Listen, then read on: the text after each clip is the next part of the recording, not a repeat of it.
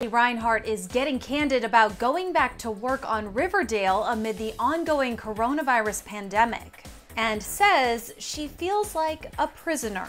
Yikes. A show. The 23-year-old CW star returned to Canada to finish filming the final episodes of season 4 and to start season 5. And in a new interview with Nylon magazine, she says it's been tough going back. "We stopped during the prom episode, so I have to fit back in that prom dress.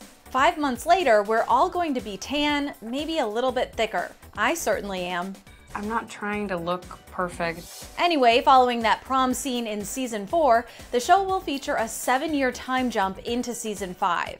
To all of us, and to a senior prom we will never forget. Cheers. The series will continue to film in Vancouver, and the cast has to stay on location without breaks until Christmas due to COVID-19. Lili told the mag, quote, "I genuinely feel like a prisoner going back to work because I cannot leave Canada. That doesn't feel good."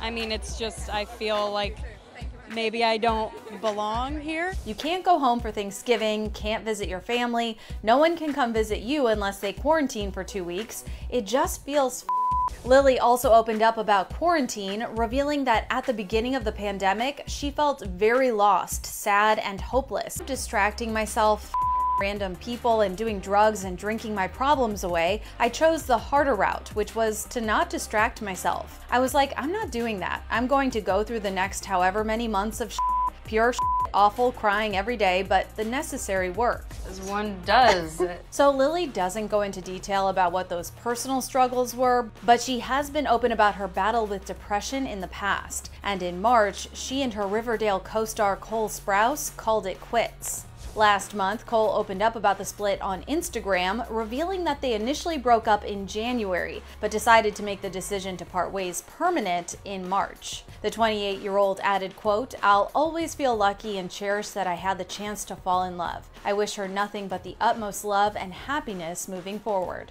As